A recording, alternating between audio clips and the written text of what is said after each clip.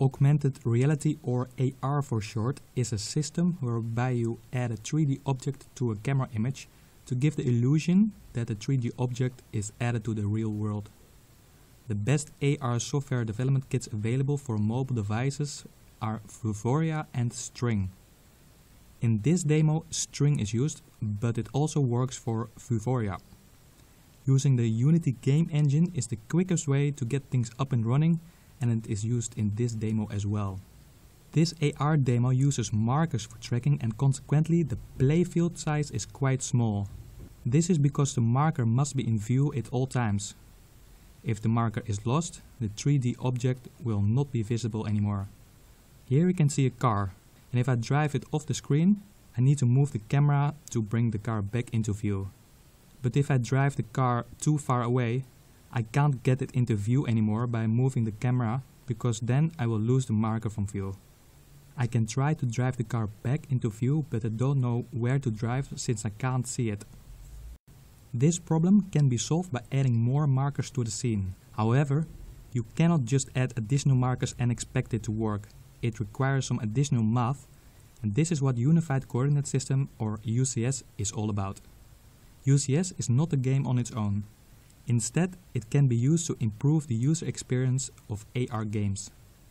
UCS is free, although it does require some additional paid software from StarSceneSoftware.com. Now that I added more markers to the scene, UCS needs to know where each marker is in relation to each other. To do this, press Start New Recording. It doesn't record a video, but it records the relative position and orientation of each marker. Slowly pan the camera around so that all markers are in view at least once. Once recording is done, you need to select a reference marker first.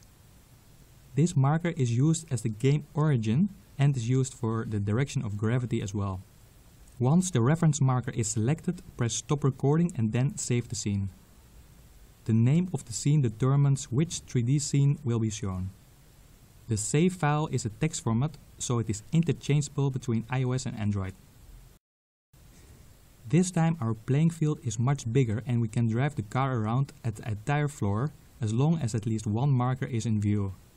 However, the car still doesn't interact with its physical surroundings because the software has no way of telling where the real objects are. Here I drive a car around on the table, but it doesn't fall off the edge. The way to solve this is by adding geometry, and this is also a feature of UCS. Geometry is created by pressing the Add Geometry button. Place markers on or around the table and use the magenta lines and dots to align it. Select one of the markers and add a primitive which fits its physical geometry best. Since this is a square table, I will use a plane. Select a marker and press Add Plane. Now move and stretch the geometry so it fits the table. This can be done manually by selecting an axis and dragging the geometry around and using 2 fingers to scale it. You can also use markers to place the geometry. This is done using the Add Constraint button. There are several types of constraints, but the easiest one to use is the 3-point constraint. Place 3 markers so that each magenta dot is located at the corner. Select the geometry and select the 3 markers. Make sure all 3 markers are in view and press the 3 points button. The plane stretches to fit the table. You can also load more complex 3D geometry in OBJ format, which is made using a 3D modeling program. Now the car will fall off the edge of the table, and the table will also block the view of the car when it moves behind it. In addition, an example of a special effect is included which deforms the video texture.